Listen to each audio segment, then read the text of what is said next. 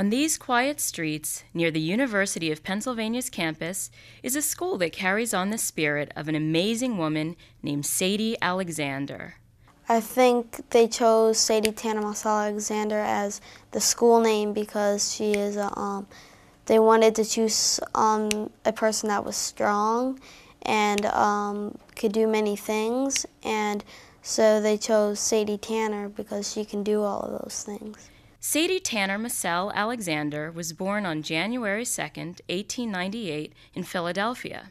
At birth, her name was actually Sarah, but she went by the name Sadie. Sadie's father was Aaron Albert Mossell II, and her mother was Mary Louise Tanner.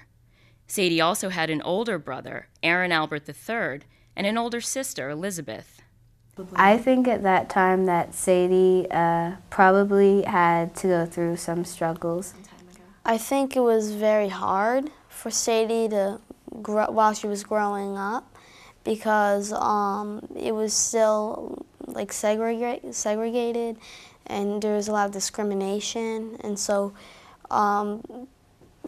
like her family probably cheered her on for all of her accomplishments, but there were probably a lot of people who wanted to get in her way. Sadie had prominent relatives on both sides of her family.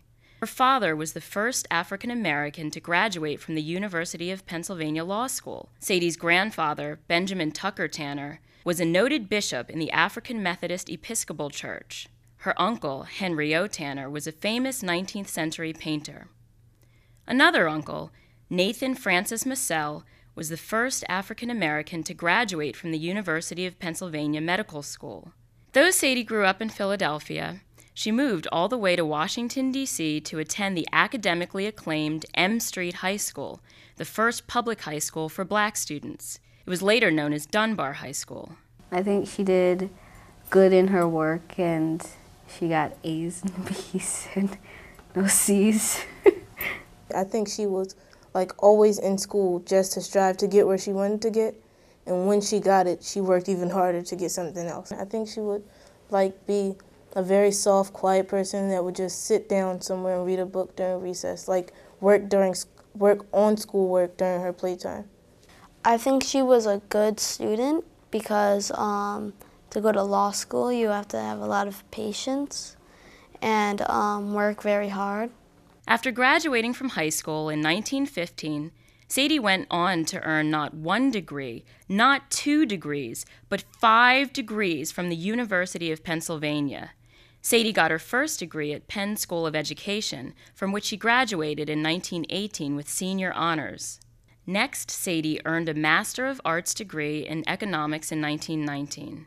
In 1921, Sadie became the first African-American woman in the United States to earn a Ph.D. in economics, and the first African-American woman to receive a doctorate from the University of Pennsylvania.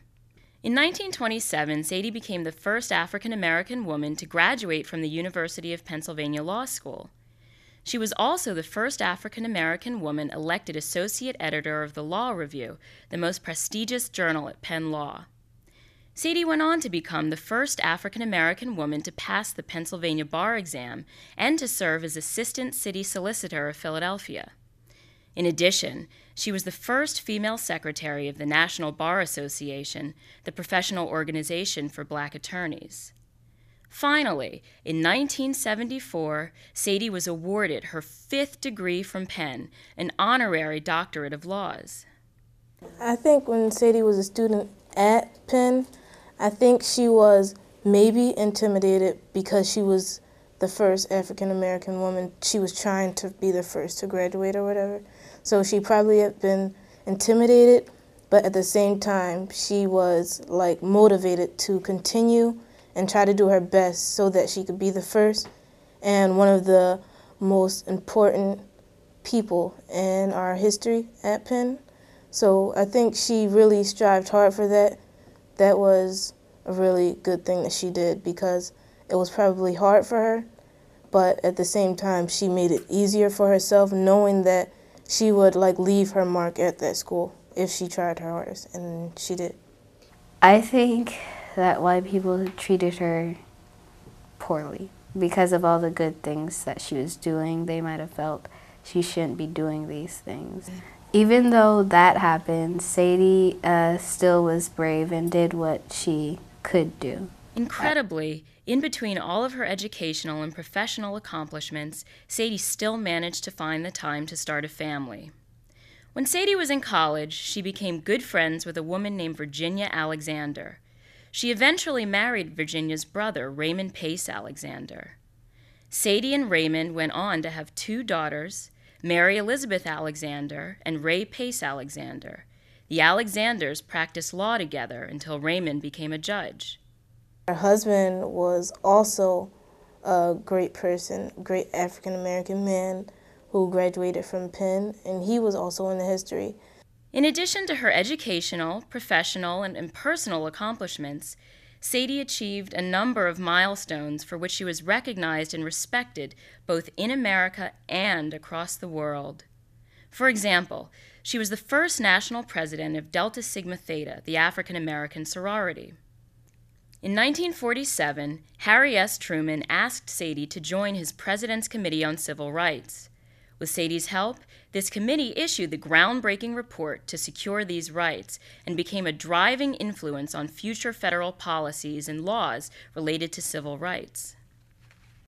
I think that Sadie thought like most of the people in the African American history that we celebrate, like Martin Luther King, how he thought everybody should be equal, and he strived his hardest to make it that way, and it happened. So I think that Sadie really thought that way too, that everybody should be equal no matter what anybody said, that women and men should be equal and different races should be equal. Nobody should be counted nobody should be thought of less than another person. In 1948, the influential civil rights organization, the National Urban League, named Sadie Alexander their Woman of the Year in the Negro Heroes comic book. She was also a member of the City of Philadelphia's Commission on Human Relations for more than a decade. Finally, in 1978, President Jimmy Carter appointed her chairwoman of the White House Conference on Aging. Sadie was very active in her community and won many public service awards for her efforts. Even though Sadie did many very important things, she also had an adventurous side. For instance, she traveled throughout the world and was a licensed mariner. Sadie T.M. Alexander passed away in 1989 in Philadelphia. She was 91 years old. But her legacy lives on at the Penn Alexander School and beyond. If I met Sadie, the first thing I would say to her is, I'm glad that they named the school after her. If Sadie visited this school, I think she would say that this is a great school. I think she would say that this school really does a great job at representing her. If Sadie came into this school, I think she would be really surprised that people admire her this much to actually make a school all about her. The students in the school are it's like Sadie is in each and every person in this school. Everybody has their own individual qualities. Everybody is respected in the school. We're all like one big family. At the school, I think all races get along well. I think that people in the school don't judge each other by their skin or how they look, just by their personality. Some of the students do remind me of Sadie because they work very hard to get what they want. Before I came to this school, I really didn't do science fairs and all that stuff, and I didn't go to competitions and win things. But when I came here, I was inspired by her and other people who reminded me of her after I learned about her to step out.